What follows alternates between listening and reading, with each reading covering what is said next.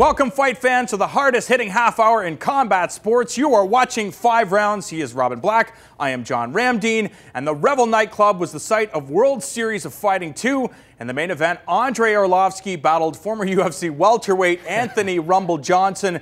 And Anthony Johnson proving that I think heavyweight suits him very well, as he hurt Andrei Arlovski very, very badly, broke his jaw, but they delivered a pretty entertaining fight, back and forth. The fight didn't go to the ground, and Anthony Johnson jacked up, did some damage. Yeah, I enjoyed this fight, and I think this is what we're looking for from World Series of Fighting right now. It's just enjoyable matchups. Fights with great athletes against great athletes. And I thought that Anthony Johnson, what I found interesting was how well he did at heavyweight, but at the same time, he's not a heavyweight. So you could see him taking those shots. He would land more than he took, but when he took them, he felt them. He started to pursue the takedown. Later in round 2 and round 3, the commentators and his coaches were demanding that he stand in the pocket, but they're not the ones getting drilled by Andrei Arlovski. I wouldn't want to be hit by that guy, would you? Man, no, come on. That's a 240-something odd former heavyweight champion. And when you're standing in there, and really, he's a 185er or a 205er. Yeah, he looked big, but his structure isn't built for that type of abuse. Came through in an exciting fight. There's some problems leading into the World Series of Fighting, their second event. People were concerned whether this show would happen or not, and it did happen, thank God. I mean, everything went off without a hitch, and we know the main event. Everybody knows their names: Arlovski, Anthony Johnson. People saw their brand built being in the UFC. But there's some guys on the undercard, I think, that delivered. Guys like Rick Glenn and who else was on? Marlon Moraes in the co-main event, taking out Tyson Nam, who took out former Bellator champion Eduardo Dantes. And I think that should be the model moving forward for the World Series of Fighting. Yes, it's important to bring in outside guys, but I think they should focus on building their fighters internally, put them on, make sure that they entertain the crowd. And when you have a couple of young guys like Glenn and Moraes, come on, it only makes sense. This is where some of the conversation changes from talking about fighting to talking about business, and this is where some of the problems arise. In the world right now, the UFC cornered all the fighters that we know their names, and if they don't have them, if they don't have every fighter whose name you know, there's guys like Paulo Filho out there. And Paulo Filho was once a great athlete, bit of a basket case, had some mental issues and some substance abuse problems. So you end up with guys like him because you want recognized names. On the other hand, you have these great athletes like Rick Glenn, who looked fantastic in this fight. I got to call his last couple of fights before the World Series of Fighting. The kid is a stud. And Marlon Moraes just moved beautifully on the feet, looked fantastic. But guys like that will, want to move on to the UFC, and Bellator has the rest of them. So it's going to be very, very difficult for this organization to move forward when you've got Bellator and the UFC. Well, the World Series of Fighting definitely has to hold on to these young guys, because we mentioned Glenn and Moraes, both of these guys, 24 years of age, and all you have to do is look at the backstory to be able to tell the story moving forward. Moraes beat a former WEC champion, and he beat a guy who beat the former Bellator champion, and right there, people have interest. You create interest for people to want to see these athletes. Sorry to interrupt, John, but hello, this is the UFC calling. Hey, Rick Glenn, I thought you looked fantastic in that last fight. Would you like to fight in the UFC? We'll get you national television exposure. You'll get a lot more money for your sponsorship, and you'll make your dreams come true. Come on over. Yes, and I agree 100%. But this is also a sport that involves loyalty, and all you have to do is sell it to these guys. Say, look, we're going to do our best to put your face as the face of our company. And will you do the same? Will you be loyal? Will you stay with us through thick and thin until we, blow all our money? That's all great in theory, man. Kumbaya, let's hold hands and dance together and stuff. But the reality is, you got kids to feed, you got a gym you got to pay for, you got all this kind of stuff. And the dream is to get in the UFC. And if you're not at that level, Bellator is finding the best young athletes out there. It's going to be tough. An organization like this generally starts because some really rich guy knows somebody who knows a little bit about MMA, and they decide to invest all their money. Ultimately, they usually lose it. But what about a guy like Marlon Moraes? He goes to the UFC, signs an 8-8 contract or a 10-10 contract. You're now fighting killers for 10-10, where he could stay with the World Series of Fighting and possibly make the same amount of money. Don't change the channel. When we come back, one of the greatest Canadian mixed martial arts fighters ever.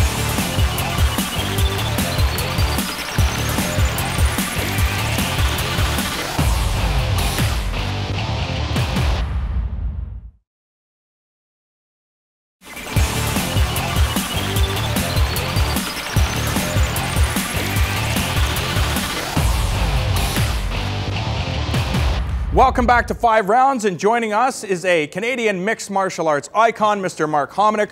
Mark, thanks so much for joining us, and we got a lot of stuff to talk about. We want to talk about a fight in the division that you were at the top of, 145 pounds. It takes place August 3rd in Brazil. Jose Aldo taking on Anthony Pettis, and Pettis doing the unthinkable after coming off that big victory over Donald Cerrone. Instead of saying, you know what, I want to challenge for 155, which he does want to do that, he decides to go down to 145 pounds to take on one of the best fighters, one of the pound-for-pound kings of the sport right now in Jose Aldo. Do you like this move? I think it's a smart move. You know, he's had his hands tied. He's been waiting for this title shot at 55, and you know the rematch has sidelined him a bit. And yeah, let's take that title shot. What about you? Well, you know, when I was talking to Duke Rufus, and he was saying that at 155, when guys fight, they get injured. There's all kinds of variables. You know, we could see Henderson fight this next fight, get injured, be out for 6 or 7 months. He looked at it. He's like, Aldo's ready right now. Pettis can definitely make the weight. Let's do it. Anthony Pettis has proven to be one of the most creative fighters in mixed martial arts right now. He seems to be able to do it all, whether it's the standing game, the jiu-jitsu game. Has had some problems with wrestlers in the past.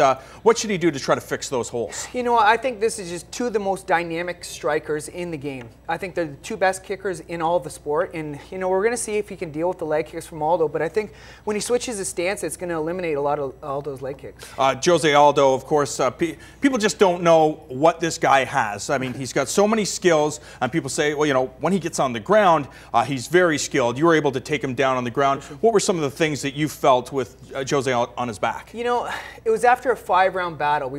Everyone says, oh, just take him down. Right. But again, that's after 4 rounds of battle. I hit him in the body and then got the takedown in the final round. And again, I just don't see Pettis going for a takedown. You know, he's never shown really offensive wrestling, and he's comfortable on his back. I could see, if anything, Aldo taking him to the mat and you know him playing the guard game. Yeah, and I think that maybe plays into the kickboxing game as well, because if Pettis isn't convincing with his selling of the takedowns, all of a sudden Aldo can throw that right out the window and just commit to his kickboxing game.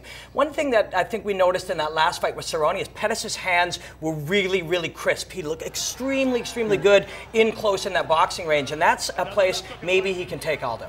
I know a lot of people say that it's mixed martial arts and that you know, you can't neglect any area of the game, which you can't. I mean, we saw Carlos Condit lose to Johnny Hendricks because his wrestling just wasn't up to par.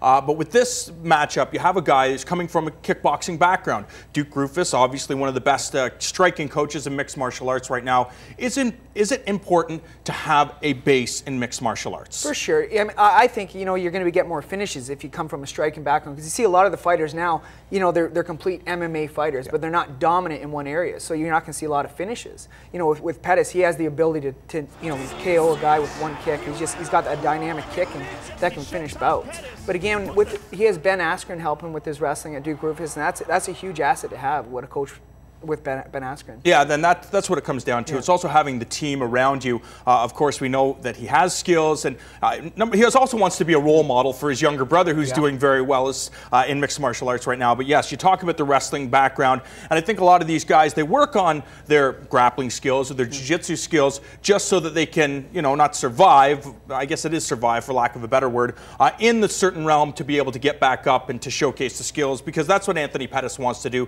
He wants to entertain. That's why he's got the tattoo Showtime on his back. He knows that's the way to make money, and quite frankly, that is the way to make money, because the casual fan right now, they aren't that interested in seeing a ground game. They're not really interested in seeing a lot of scrambles. They want to see two guys delivering kicks and punches until somebody falls. Yeah, but at the same time, everything plays into it. I think one really interesting aspect of this is the wrestling, if it goes there, because the Andre Pederneiras guys, the guys from the Nova União, they have that really amazing takedown defense on that single. They just kind of hit your face across a limp leg and get away. So if we see Pettis even attempt that single and he gets rejected early by Aldo will be able to open up a lot more with the kicks. Yeah, for sure. Now, if anything, I think it's going to be Pettis. You know, we've seen against the fight with Clay Guida, he was too comfortable to be on his back, because you know he always goes for sweeps and triangles and arm locks from the bottom, and he lost the belt because of that. So if Aldo takes it to the mat, I think he'll play the guard game. He won't try and get back to his feet, because you've seen that's how he got the loss against Clay Guida.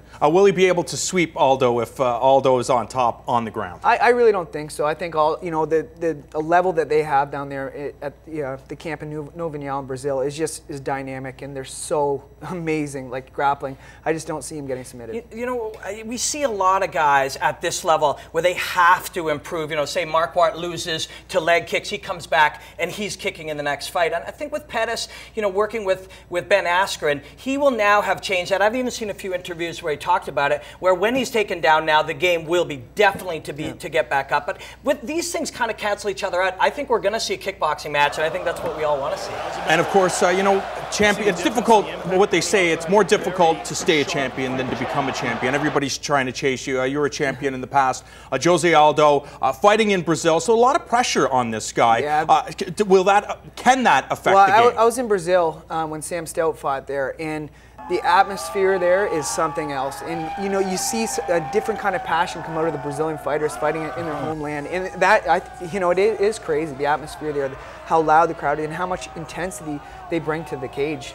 But let's think about that for a second too. Pettis has gone 5 rounds before in the past against Henderson. So once you get, when you fought Aldo seemed to slow down in 4 and 5. Now your pace is crazy, but if Pettis is looking for that as well, and Aldo's a little too wound up early because of that crowd, the extra from the crowd, that can favor Pettis late in the fight, right? For sure, that has been a knock on Aldo is his conditioning. He even slowed down in his last fight against Frankie Edgar as well. So I just don't see it going the 5 rounds. I think they're so dynamic. It could be a knee, it could be a kick from either guy. It's just it's almost like a toss-up fight to me. And what about the wrestling background or the wrestling abilities of Jose Aldo? We know that he brought in Gray Maynard to help him work on those skills, and we saw it in the Chad Mendes fight. Of course, it didn't go that long, so we couldn't see exactly what Jose Aldo is capable of. But just to see that a guy continues to improve at such a rapid rate, I mean, you've faced the guy. You know how skilled he is. Is he a guy that could hold this title for a long time? No question. After this fight, I could see him going to 155, because then it'll be 2 guys that were champion or fought for the belt at 155 and beat them both if he gets past Pettis. So I could see him going to 55. That talk's been going around for a long time, and I don't think there's too many more fights. I think he's more into the fight business as well. He wants big fights, big money fights, and they're at 55. And does that make sense to you? I mean, you've been in the business. You're a fan of the sport. Would you rather see guys taking the biggest fights, the most exciting fights, opposed to just kind of climbing the ranks? I would rather. I mean, you're in the fight business. You're an entertainer, and you want to put on entertaining fights, and those are the kinds of guys that are going to get rewarded by the UFC. Well, one guy that definitely entertains is Chael Sonnen. He's going to be taking on John Jones for the 205-pound championship of the world, and Chael Sonnen has done such a phenomenal job of selling his whole persona. But I mean, when you look on paper, it doesn't seem like Jones and Sonnen match up that well at all. It seems that Sonnen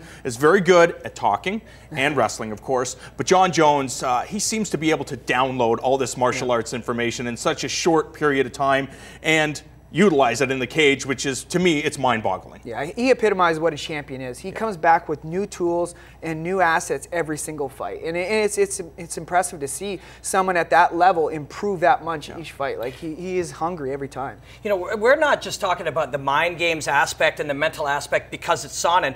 We're talking about it because it's relevant. It's one of the only ways that Sonnen can kind of equal the deck. He's a smaller guy. He has less tools at his disposal. But we saw when Nick Diaz was getting under the skin of George St. Pierre, it matters. He had him rattled.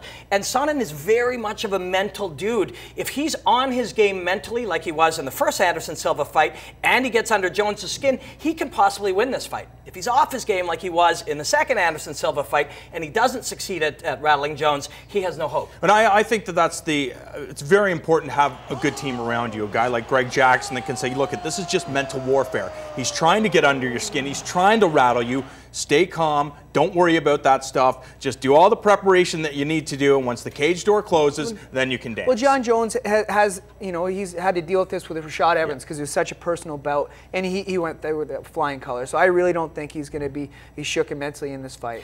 But even when you have a coach who can help you with those aspects, like Faraz did with George, it's still conversations you're having. When you could be talking about game plans, you could be talking about what you're going to do, getting in shape, cutting the weight, all these other things. You're having conversation after conversation with your coach, almost kind of making it real. You know, you can't understate how much it matters. Now, I just want to get your take on that, because this is, you know, mixed martial arts is relatively new. So I imagine when you first started training in this stuff, there wasn't talking about mental warfare in the sense that guys are kind of going the pro wrestling angle.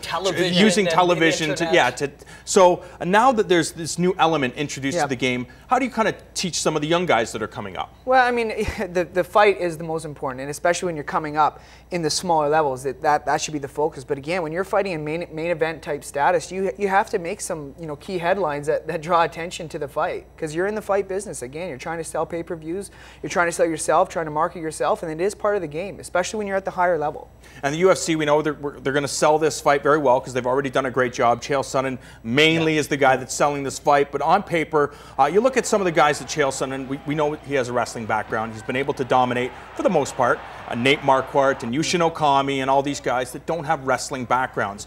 Michael Bisping, who doesn't have a wrestling background either, he was able to kind of neutralize Chael Sonnen. He actually took him down in that fight. So I think that Chael Sonnen's going to have a very difficult time dealing with Jon Jones because he went through that system. He was a wrestler. He's a junior national champion in wrestling. Exactly. And again, he's fought Ryan Bader and all those guys, and he submitted him. And I think that's the way the fight is going to end with Jon Jones. I think he's going to close submission. Well, like Mark alluded to too about guys really having a base. There is a big difference between some young guy who's developing all the skills, who doesn't really never really became a full level wrestler, just takes guys down, puts them against the cage, has 2 or 3 takedowns and 2 or 3 variables. But Sonnen can come in there with a wrestling game that can make Jones work. And if Jones either spends tons of time on preparing for that, he can maybe, you know, not spend as much time as he may on some of the other areas, or if he doesn't spend enough time on it, he will get put on his back. The problem is it's going to be 5 rounds, and yes, Chael Sonnen might be able to get 1 or 2 takedowns, but I have a feeling Jon Jones is going to be able to get back up and make him pay for getting those takedowns. It's going to be a great fight no matter how you and your thoughts? You know, I just, like, Jon always improves, so I wouldn't be surprised to see him pull off a triangle or an armbar or a sweep, just because you can see every fight he improves, and again, he knows he's going to be on his back at some point in this bout. So he's going to be working all those angles. Don't change that channel. More from 5 rounds when we return, including our talk about the 205-pound matchup between Mousasi and Gustafsson.